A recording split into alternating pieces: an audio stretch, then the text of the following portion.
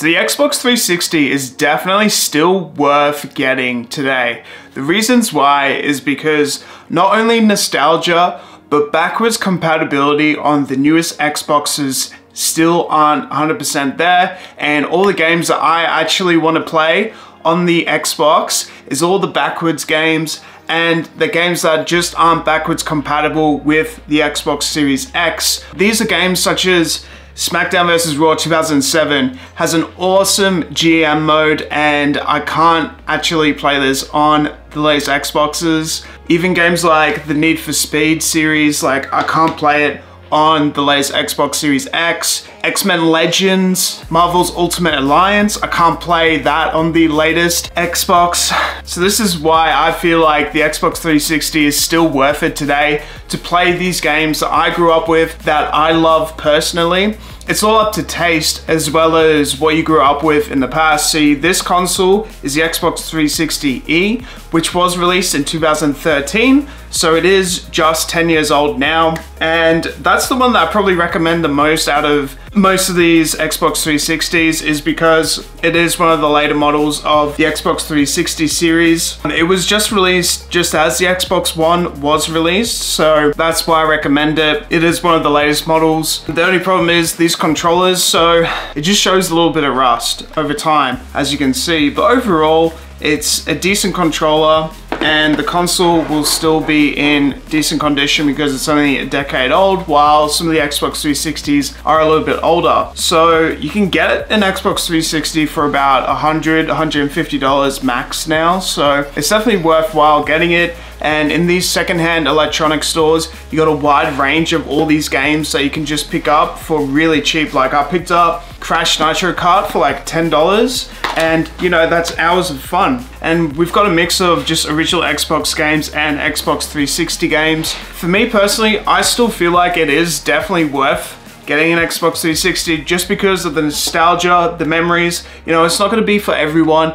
Not everyone grew up with the Xbox 360, but I definitely did. Reasons why I love the Xbox 360 were just the games. For example, like found the games to be more simplistic, easier to get into. You don't have to wait for download times for installing the game. Pretty much slide the disc in and you're instantly playing it. Xbox multiplayer modes were fantastic. That was a big thing. That was a notable part of the Xbox 360 line, and probably why it was more popular than the PlayStation 3 for most of its lifetime. In terms of other things, I just like the library. Like some of these games are still playable to this day, like Star Wars The Force Unleashed. That's a great game to get for the Xbox 360.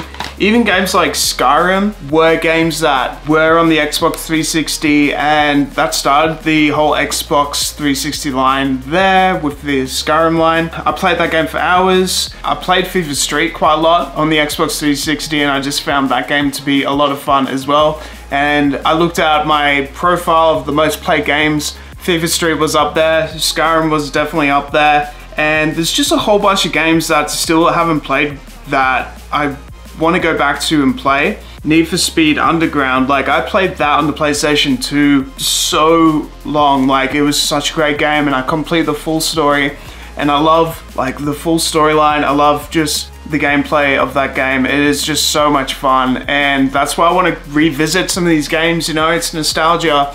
There's something special about nostalgia, like sort of replicate.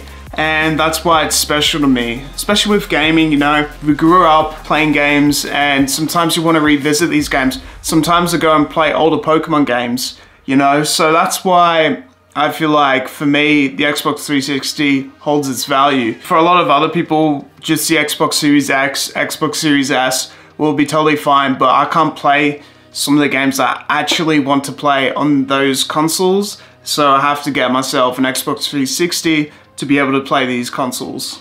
So I feel like that's its main value today, is just you can play games on it that you actually want to play. It's a great console with a lot of great games, a fun library. It's a shame that the Xbox Live Store is sort of closing down, because I feel like it holds a lot of memories to a lot of people, but I'm still excited to definitely play it. So yeah, let's get playing it.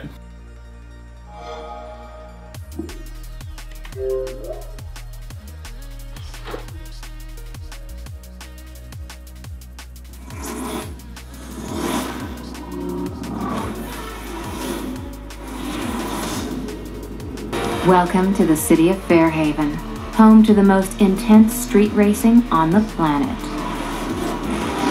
10 drivers rule these streets. Always on the run from the cops, they drive the best cars and dominate the city. They are the most wanted.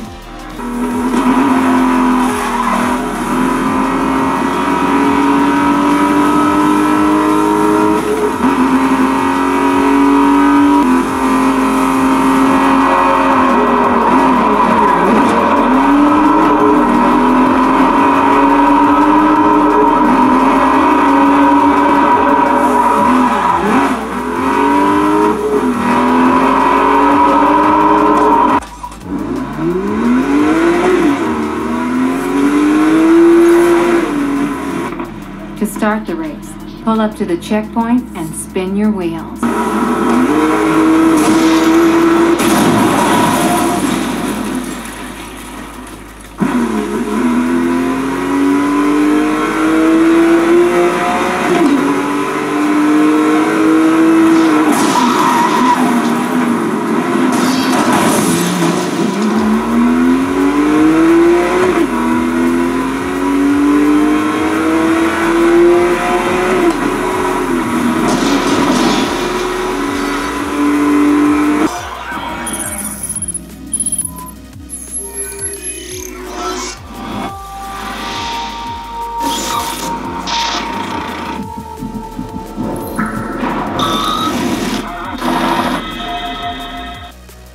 My father, Alex Mason, gave up everything he had.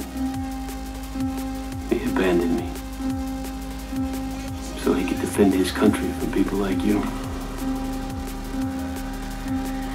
I hated him for that. But now, here I am. With you. So we are the same, David. Shaped by those we have lost. We found where I was being held prisoner with a spy satellite. One of them KH-9s. This baby shits out of film cannons for 12 miles up. When the C-130 comes by, snags it at about 30,000 feet. This was not the digital age. This film had to be processed, analyzed, and delivered, all by hand. Our dog in the fight is a guy named Jonas Savimbi. They want a fight! We give them a fight! Move out!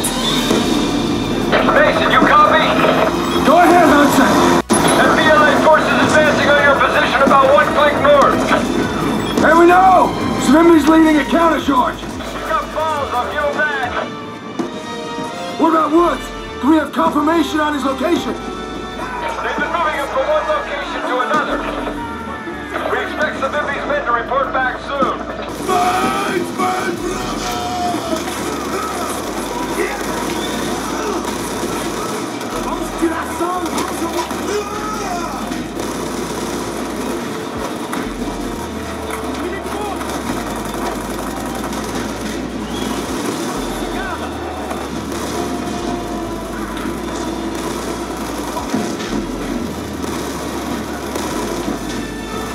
Mason, I'll provide air support on your word.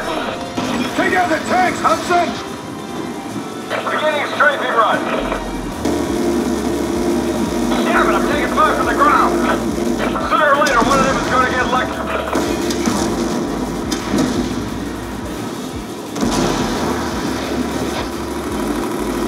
Nice work, Hudson. There's a couple of MG trucks targeting you. I can't make another pass till you take out those MG trucks. I'm doing them.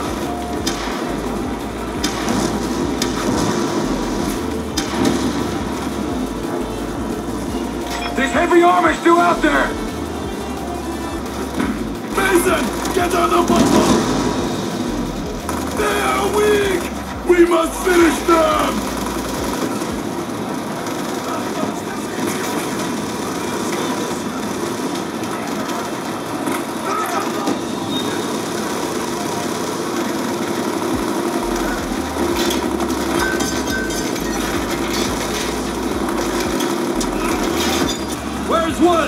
The MPLA is not yet defeated.